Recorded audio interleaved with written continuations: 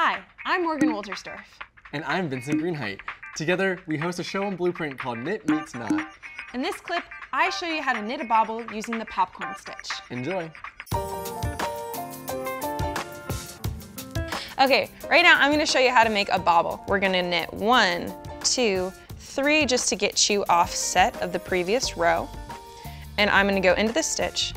I'm going to knit 1, and then I'm going to rotate as if I'm going to be purling into the same stitch. So we're going to stick it in through the back side, grab another stitch, and pull it back through. But don't cast off yet. Take another knit, rotate it, take another purl, and then we're going to do that pair once more. We're going to knit it, rotate, and then purl, and then you're going to cast off.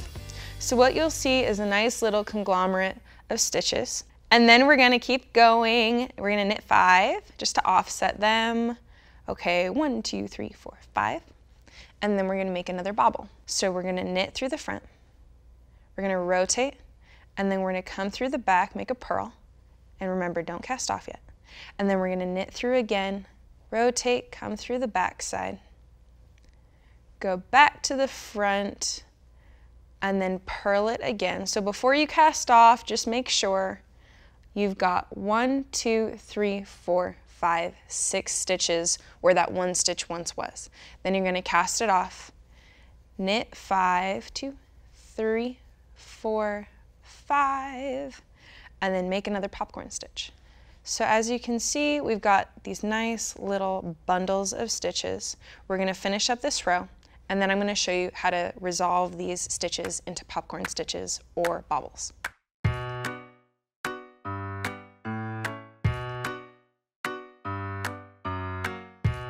So as you can see, we have just small bunches of our stitches. So what we're going to do is knit to that first bunch, and then what we're going to do is we're going to stick our right needle in through all 6 of those stitches. So this is where your tension really comes into play. Make sure that you are nice and loose when you're going in and out and in and out, so that it really just takes the work out of it for you. And then we're going to pull it through all those stitches, and then we're going to cast all of it off. Make sure to just tighten that just a little bit. That way you don't have big gaping holes. And then we're going to knit 5, 1, 2, 3, 4, 5 onto the next bobble.